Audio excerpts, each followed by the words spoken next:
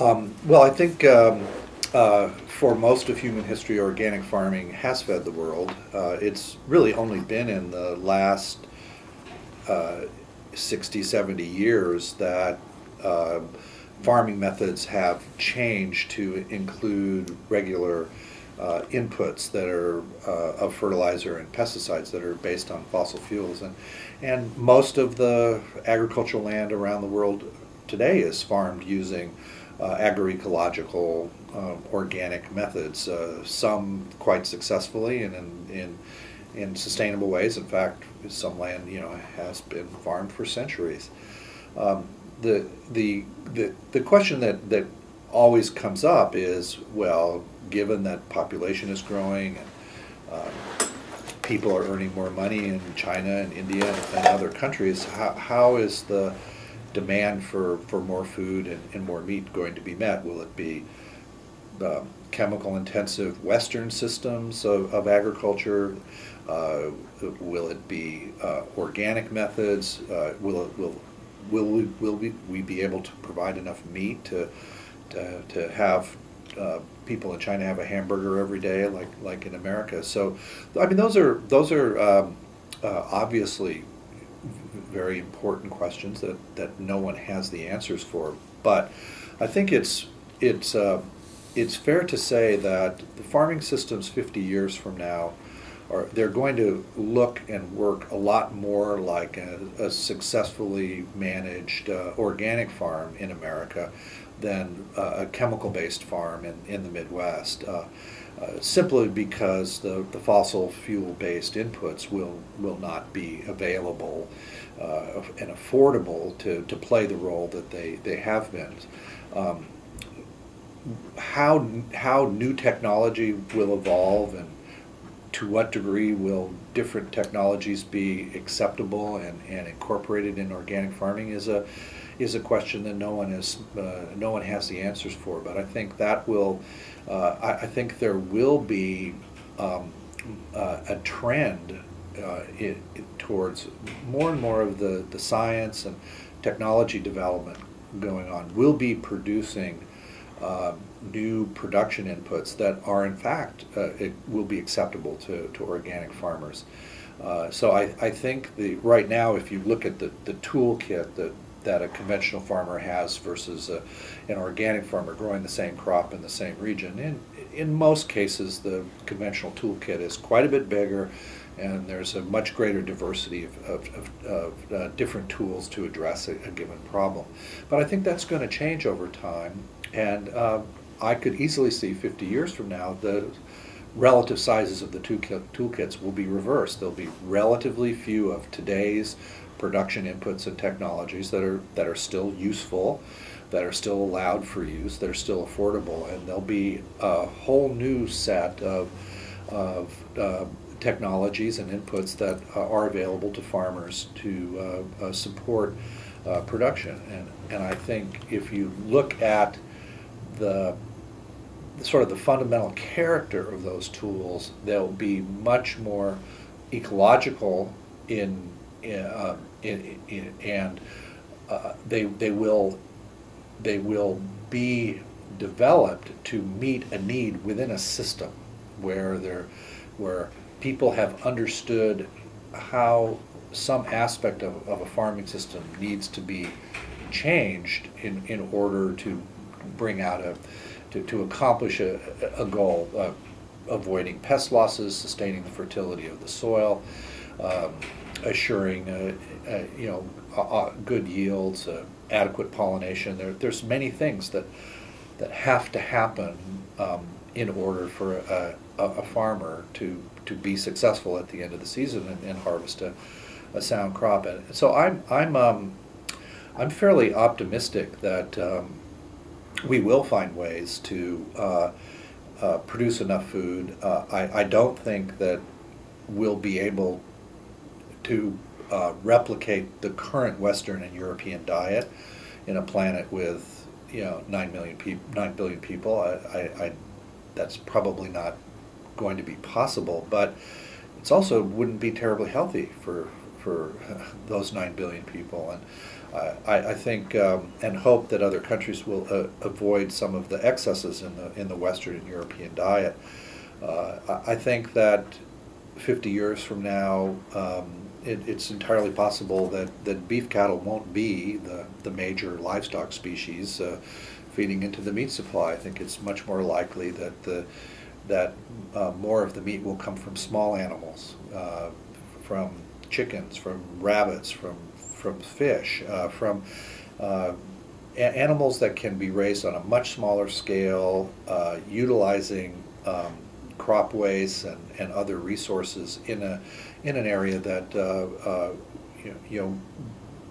are available at an affordable price. So I think there are of these many changes, more and more of them are going to reflect and fit into a intensive ecological management of agricultural resources, and because of that, the general trend will be towards farming systems that look and behave and function a lot more like today's successfully managed organic farm than today's specialized monoculture, large equipment, lots of fossil fuel inputs type of agriculture. So, will organic farming feed the world? It probably not, and not completely, but I think we will move in that direction because of the many benefits to people, to animals, to the land, to the environment that come from approaching farming in that way.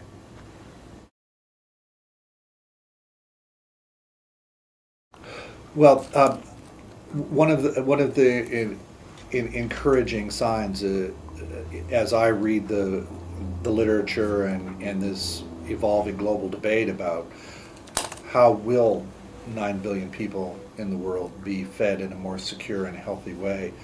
I think there is a consensus forming that the most important investment that the world community needs to make is in restoring the fertility in the soils in sub-Saharan Africa and Asia that are worn out from too much pressure from population. The soils are depleted of nutrients. They are depleted of organic matter. They are plagued by a variety of chemical imbalances, too much zinc, too much magnesium, in some parts of the world too much arsenic, and they need to be healed because without the base of a fertile soil, agricultural production from those regions of the world will always be constrained. It will always cost a lot more, and probably more than the relatively poor people in those regions can afford. And it will come with very high environmental and public health costs because of the chemical imbalances in the system, which are really a breeding ground for pathogens, viruses, and other problems to find a niche and take off. So I think as people and international organizations and political leaders become convinced that we've got to return to the long-term task of building the fertility of the soil, the initiatives and actions that will be taken to move down that path will be very healthy for agriculture in general and people served by the farmers in an area. And I'm really delighted to see that the world community is coming around to recognizing the primary importance of building the soil compared to, for example, breeding a new variety of corn or a new variety of carrots or sweet potatoes. Sure, plant breeding has an important role to play, but when you invest a lot of money in developing a new sweet potato variety, you're really only doing it for one region. And each of those varieties, whether it's sweet corn or wheat or grapes, they typically perform well for 5 years, a decade, at most a couple decades.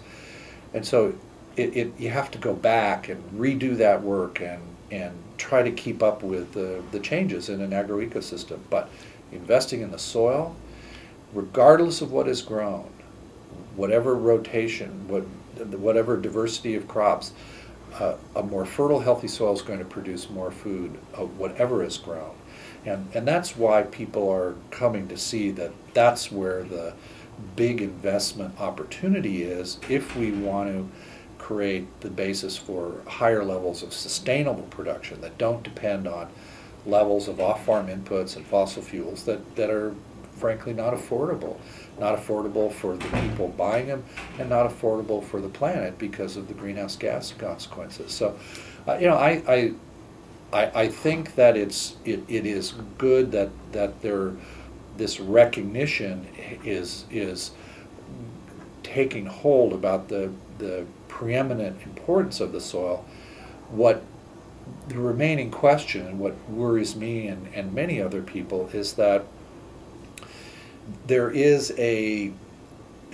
such a strong lock on the thinking of many people that the way to improve agriculture productivity is through advanced technology, genetically engineered seeds, more synthetic chemical fertilizers, more pesticides.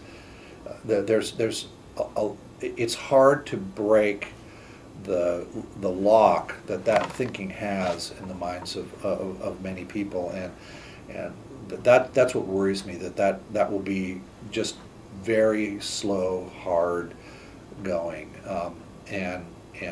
but we'll see how it plays out.